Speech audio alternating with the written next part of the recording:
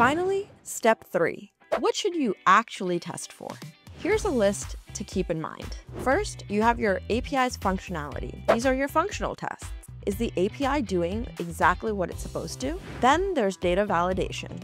Does it accept valid inputs and reject invalid ones? Then you have error handling. Does it return the right error codes and the right error messaging? There's security. Are your tokens and your authentication handled properly? Can you access any data that it shouldn't?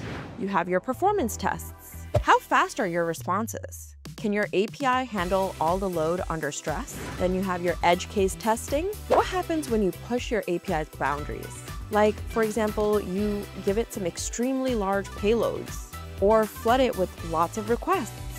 Then you have contract testing. Does your API consistently adhere to its schema and specification?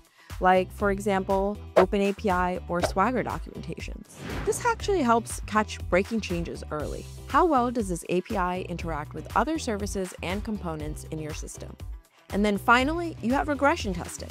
Are all of your previous features working exactly as they expected if you submit some sort of change? By combining these types of tests, along with the 3 categories that we discussed earlier, happy path, endpoint specific, negative path tests, you can build a reliable API testing strategy which can give your team confidence every time you release new features. The key takeaway here is that API testing isn't about just throwing some data at an endpoint and hoping for a 200 OK. It's about being intentional.